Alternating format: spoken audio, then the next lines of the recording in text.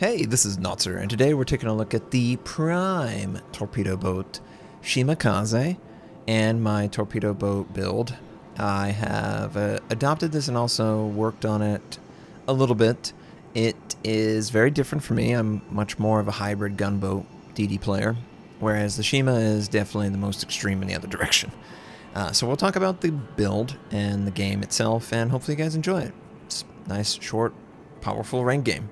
As far as modules are concerned, main armament protection, extended duration, speed boost, improved incapacitation protection for torpedoes and speed, acceleration, concealment, and torpedo reload. For the commander, incoming fire alert, last stand, faster torpedo reload, adrenaline rush, last stand, concealment, and radiolocation. This build ends up being, you're going to move around the map quickly, and you're going to send torpedoes as frequently as you can on targets that are vulnerable to them. You're not going to fire your gun too much outside of maybe in smoke or behind an island. That's just one of the weaknesses of the Japanese DD line, the main line. But the torpedoes are amazing. So if you can get some torpedo hits, it works out very nicely. So we went over towards A point, and we're hoping to spot the enemy. And yes, we're doing a quick check. Quite a few number of enemy battleships, which could lead towards a lot of damage. And we're hoping that we can set that up later. They're obviously not in range yet. So we approach A with the friendly teammate. I think he's a 52. And I just want to place myself so that I can at least contest and move or disengage quickly or get behind an island. It's very vulnerable to radar, it's very vulnerable to gunboat DDs that want to rush in, all of that. So the enemy small end being aggressive, he maybe attempted to reposition himself, and I attempted to counter that. Unfortunately, when we attempted to counter that, the Minotaur showed up. So we're really just going to take damage here, and I am trying my best to avoid taking damage. Although we're just found out so much, really overextended, but we do get a nice, healthy shot on the enemy small end, which I would desperately like to kill. Torpedoes don't hit him. Minotaur is trying to take us out. We are trying to finish him before he drops off, and before I'm dead. Yes, there we go. Small end dead. We lost a lot of health, just in the service of adrenaline rush, right? That's what we're gonna tell ourselves. But we got a DD dead, and we know for a fact that the other DD must be on the other side of the map, because he's just not close enough to contribute. So I'm gonna try and work my way back towards A point, and hopefully we can get a cap. We only sent one torpedo, and wide versus narrow, which do you prefer?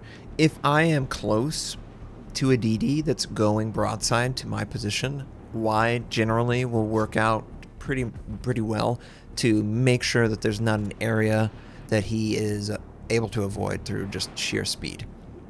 It does allow him to active maneuver if he turns towards you, but if he's broadside, wide tends to work more frequently, I have found.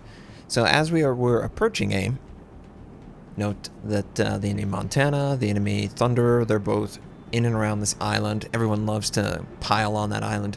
So you got to be careful that you're not too close to it to allow another ship to punish you through detection.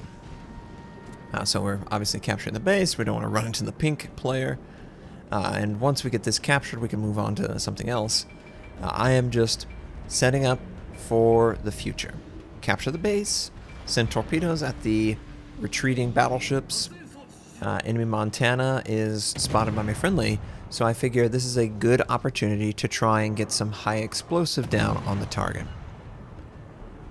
This isn't something that I can do as frequently as, maybe a daring or a gearing, but it is still contributing positively, and if I can get a fire, that's bonus.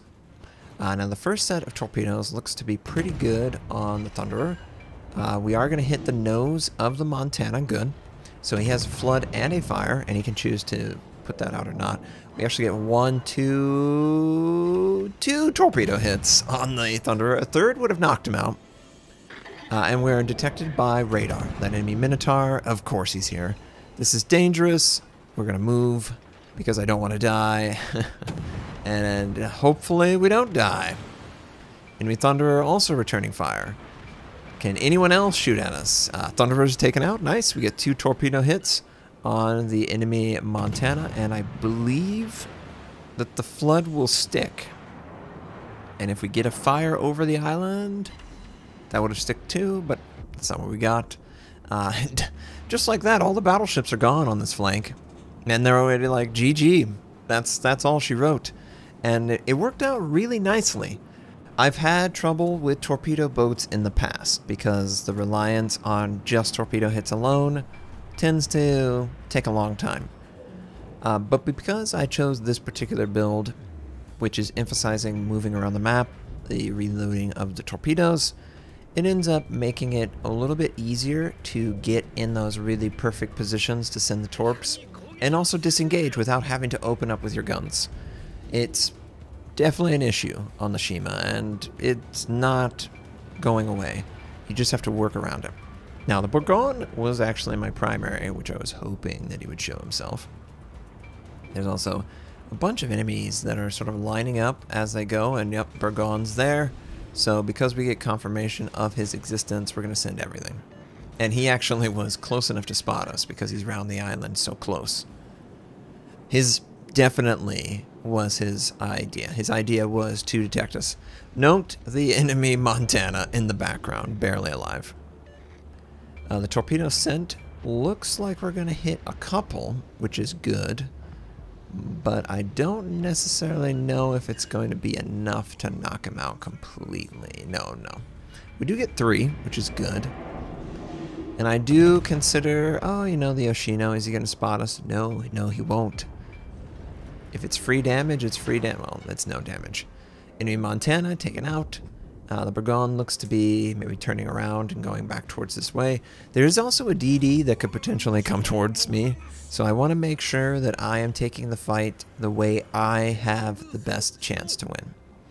Ergo, you want to keep an island blocking most of the enemy so they don't have direct line of sight, and until you know where the opponent could be on the map, you need to approach it as if he is close to his last known position. If you do that, you're not going to be as surprised as maybe some other players who are not keeping tabs on the opponents and using, you know, the game's assumptions of what they could potentially be doing. I know you guys, some of you, don't know the game as well, so you don't know what to look for. But there are very obvious tells of the intention of DDs. And, you know, maybe the Bourgogne, he's feeling that too. I don't know. I just know that he's trying to round the island, and he's doing it in like the slowest way possible. So he's gonna take some torps, hopefully. They look good. They look like they're gonna hit right on the nose and knock him out completely. And of course, the Thunderer does his job. He kills the target before the torpedoes, just before the torps were gonna hit him, and kill him. And I appreciate that, Thunderer, but I would have really liked the extra 15,000 damage and another kill. You know, we're going to win this game, and that's all that matters, and I'm happy for that. I like this torpedo build. It's fun. It's different. It is vulnerable to guns. That's why you need to move away carefully and use the superior concealment. But you know what? It's a nice, enjoyable experience, and it's one that I have definitely hoped for, and I was afraid. But, you know, with the changes to the commander skill and the animations, torpedoes are definitely something that can be effective if you use them appropriately. And yeah, this enemy DD, he's over here. We're not going to get in position before the game ends, which, you know, that's okay. It was just a great experience for me. Oh, he's so low. Oh, get around the island. And nope, that's it. If you enjoyed seeing the Shima do some work, please like the video. If you dislike. If you'd like to subscribe to my channel, we do World of Warship videos. My North American recruit invite is on the screen. You can take advantage of that. I stream at twitch.tv/Notser. Thank you, and have a wonderful day.